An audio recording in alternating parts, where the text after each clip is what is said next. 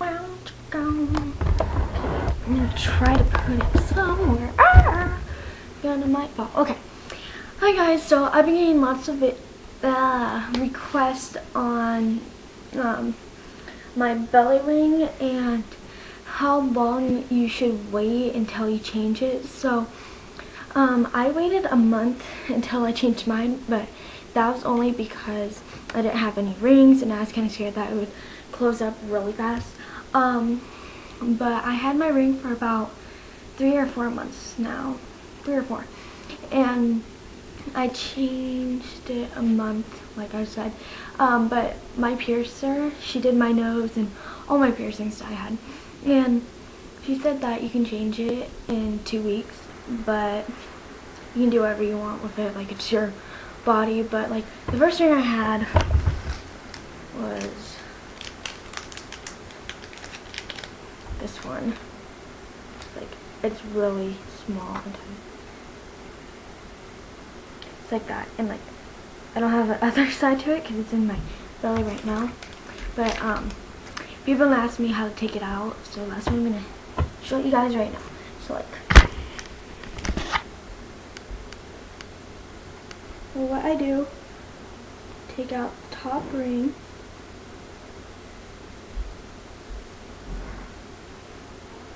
And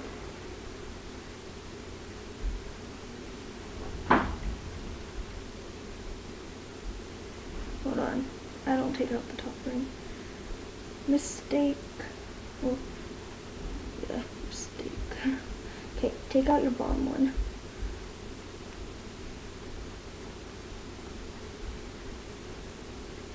Okay, you can take out your top one. Then like you slide it out, so like it's out right now.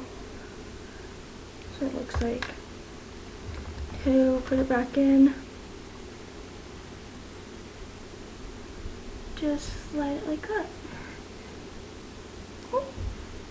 And put the ball in. So mine is not completely healed and that, but like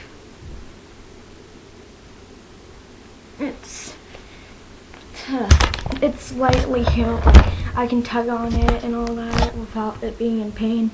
And yeah, so if you live in Washington and you live like in like Puyallup or like Seattle, not Seattle, but like in Kent and all that, I recommend going to Inflictions. I strongly recommend them because they give you good tips.